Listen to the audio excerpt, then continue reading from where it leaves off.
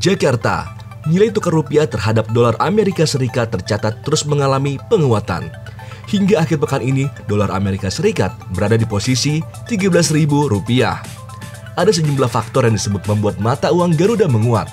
Misalnya, kebijakan-kebijakan yang dikeluarkan oleh Bank Indonesia dan pemerintah yang direspon positif oleh pasar.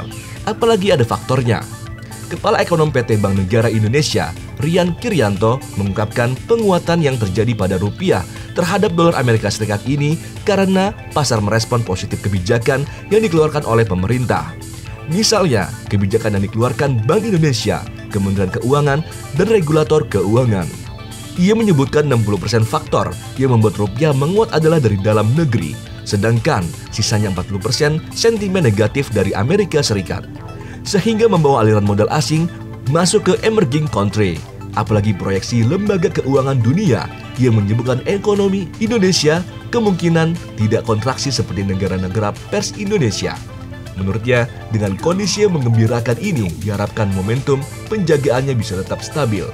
Dengan penjagaan yang manageable, maka volatilitas ini tidak terlalu tajam, dan kondisi ini sangat membantu pelaku usaha untuk menjalankan kegiatan ekspor-impor dengan rupiah yang sesuai fundamentalnya.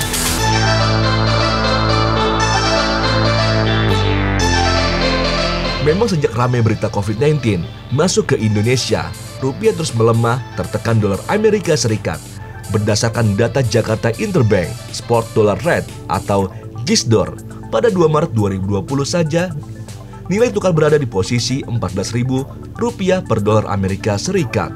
Lalu mengutip data Reuters, dolar Amerika Serikat tercatat melemah ke posisi Rp13.823 dan membuat rupiah perkasa.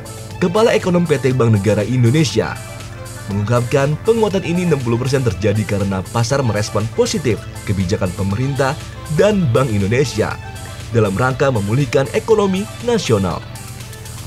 Dapatkan update video terbaru Berita Indonesia.link dengan cara subscribe lalu klik tombol lonceng dan ikuti semua sosmed kami. Jangan lupa ya.